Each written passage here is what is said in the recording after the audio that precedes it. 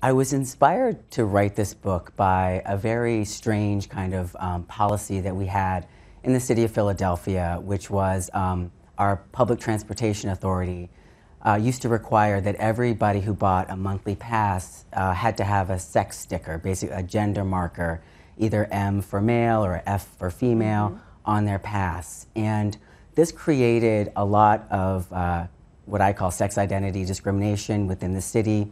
And in particular, one transgender woman, Charlene Arcilla, who's a friend of mine and an activist for trans rights in Philadelphia, brought a lawsuit against the company for gender identity discrimination because when she offered her F-marked pass, she was turned away. The individual bus driver said, "You can't use this because, in my opinion, you're not a woman, you're not a real woman."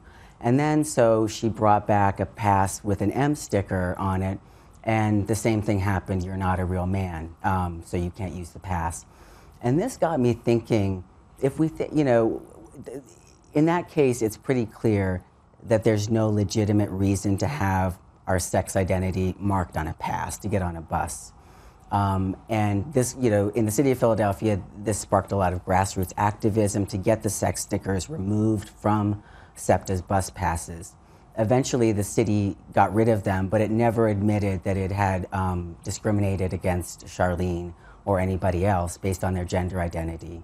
Yeah, and it really got me thinking, if this is ridiculous in this instance, then what about other sex-marked IDs that we carry around, like our driver's licenses, passports, birth certificates? Are they necessary?